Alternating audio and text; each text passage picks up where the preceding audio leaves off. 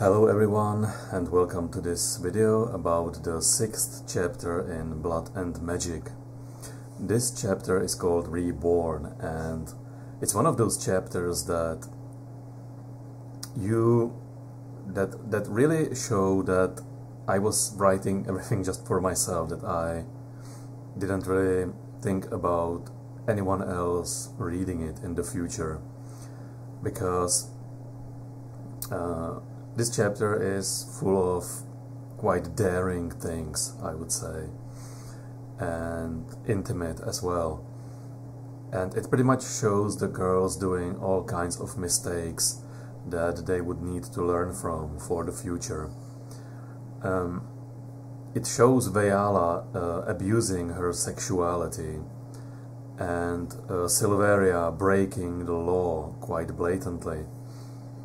And both girls will pay for it dearly. This chapter is supposed to show them what the consequences of their behavior could be, and also expands a little bit more on the lore, because it will show them that even if they are so far away from the war, then they are still not safe, that there is danger even in their home city. And it has some things in this chapter where I just wanted to make sure that once the girls go through them, it will somehow move them forward, that it will be some sort of change for them, especially for Veala. And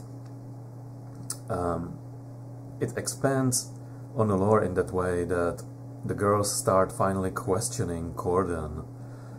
Like, why did he actually start the family, and why does he do the things he does?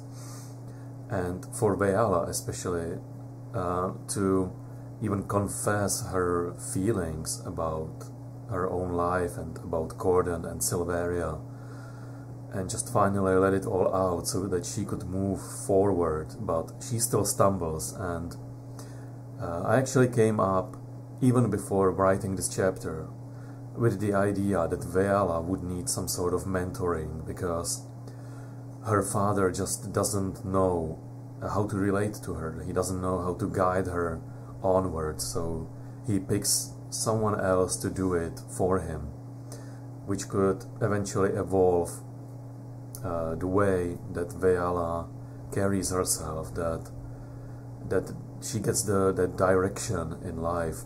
And even though it doesn't show in this book, and there's only a little bit of it in the next book, my overall plan back then was to write a separate book, or maybe just a series of stories, where the girls would have their mentors and how they would grow up under a guidance. It wasn't meant to be a part of this series, but there are some hints of that, especially in the next book. But this is where it all starts, when we finally realize that the girls need some, almost like a replacement for their mother, but perhaps even a little bit more, because even if Diane was present in their lives at that point, she couldn't actually help them to get past this way of life they would have at home, because she was at Gordon's side, and she had a different kind of upbringing, so both girls would need someone to take them forward, just out of their homes, and